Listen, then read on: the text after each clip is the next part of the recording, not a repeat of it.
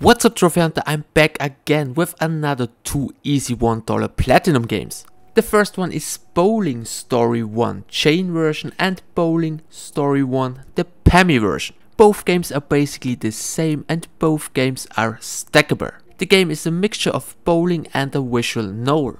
Trophy wise, the game is very straightforward. First of all, start with play bowling. There are 2 characters you can choose from. One trophy requires to play at least 1 game with each girl. The goal of the game is simple: you have to knock down all 10 pins. Each frame consists of throwing the board twice to knock down all the 10 pins. To unlock the first handful of trophies, you have to get a score of 30 points. There are only 3 rounds, so you have to knock down all 10 pins in each round. This can take a few tries and is basically the hardest trophy in the game.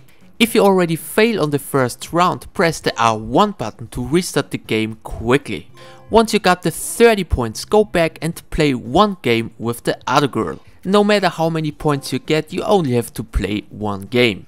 Once you finish the game with the second girl, it's time for the story mode. Fortunately, we do not have to play through the entire story. First of all, start with story level 2. In the story level 2, we need to score 20 points. There are only 2 rounds, so we need to get a perfect score. Do not forget, if you fail already on the first round, press the R1 button to get a quick restart. As you can see in the background, I always use the same method to knock down all the pins. Right now I'm playing the chain version. The chain version requires to finish level 2 with 20 points, then finish level 3 with 30 points and finish level 7 with 45 points. The Pammy version requires to complete level 2, 6 and 7, but the points are the same. This is the only difference between the 2 games. I'm not sure, maybe there's a difference in the story too, but to be honest, I don't really care, because I'm pretty sure the story isn't very interesting at all. Once you finish the specific 3 story levels, you should end up with the platinum.